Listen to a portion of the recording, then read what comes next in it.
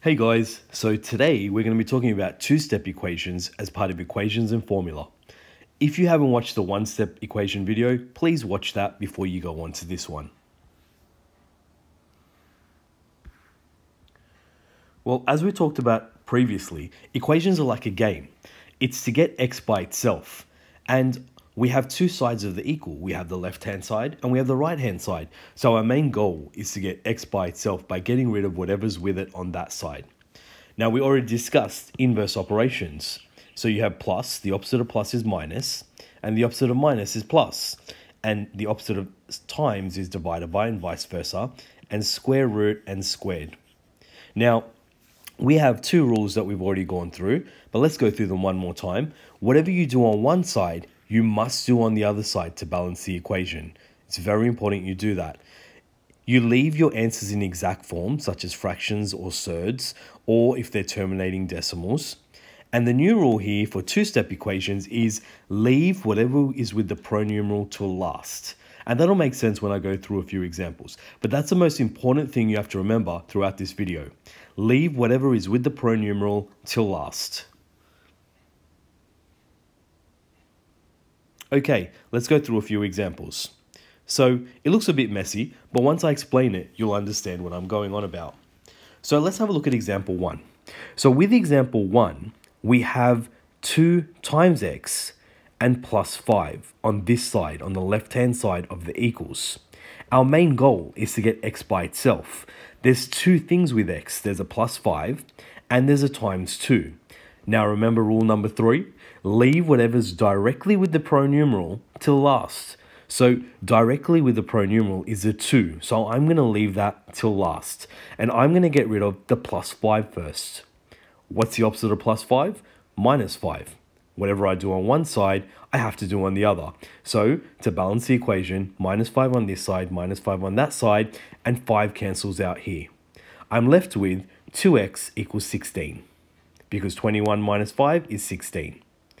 Now, x is still not by itself. With the x, I still have times 2.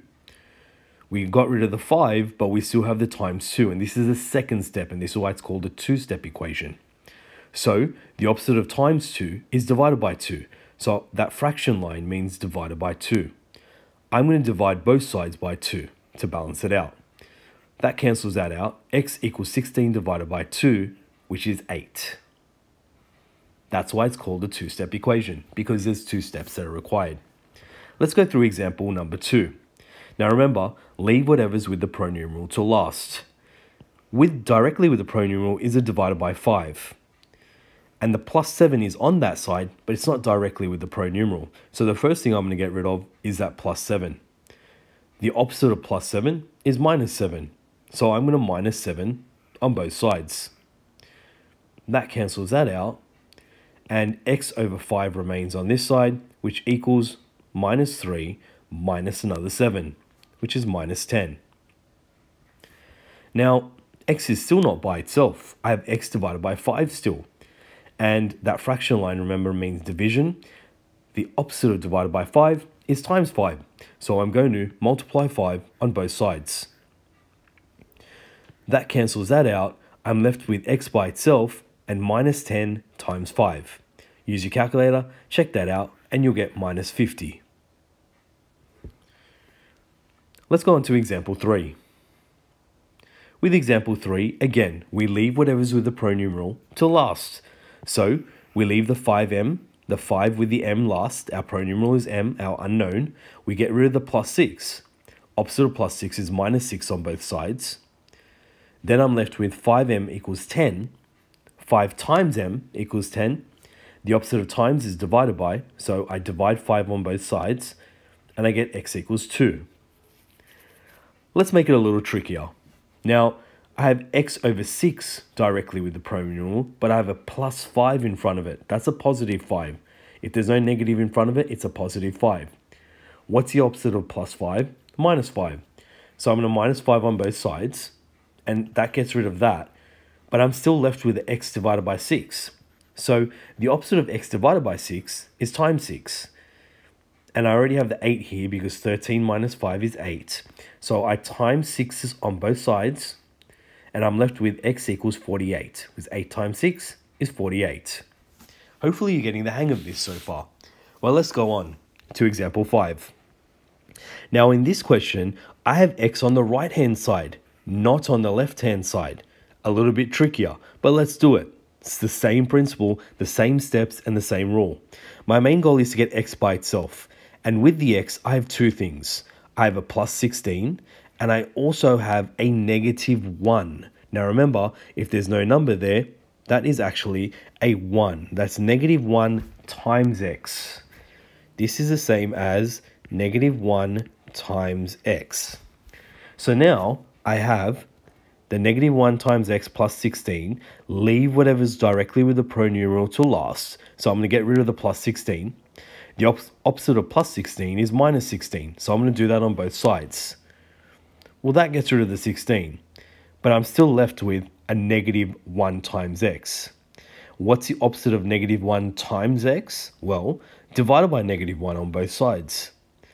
So now I'm left with 17 divided by negative 1, which is negative 17, and I'm left with x on this side. Now, if negative 17 equals x, that means that x equals negative 17. They're equal to each other, so it doesn't matter which side it's on. Let's go on to example 6. Now, example 6 again, you have negative 3 times x minus 8. Now, the negative 3 times x, leave whatever's directly with the pronumeral to last, get rid of the minus 8, so a plus 8 on both sides. Then I'm left with the green there. That's minus 3 times x.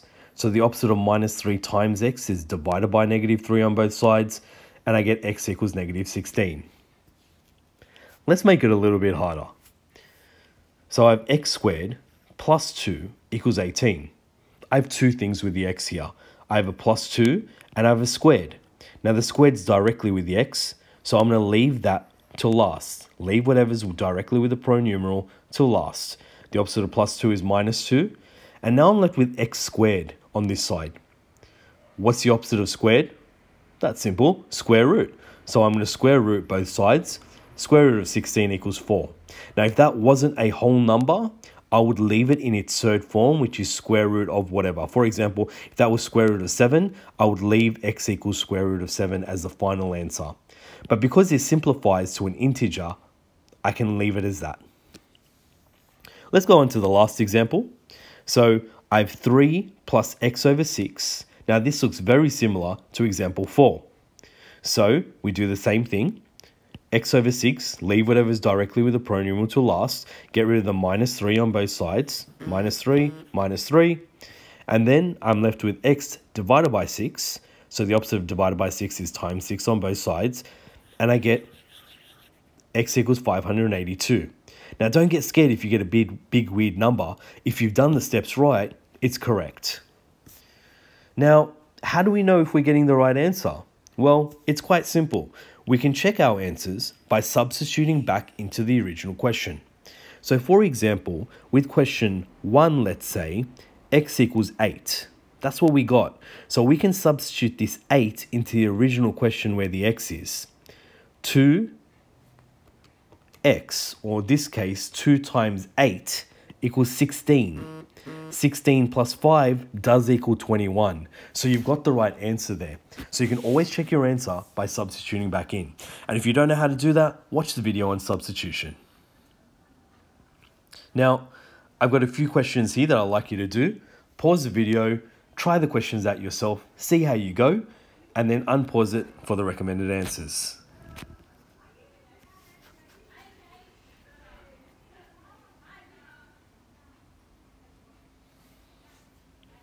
There you have the recommended answers. Hopefully you got them all right. If you didn't, go back and watch the video again just to make sure you can clarify where you're going wrong.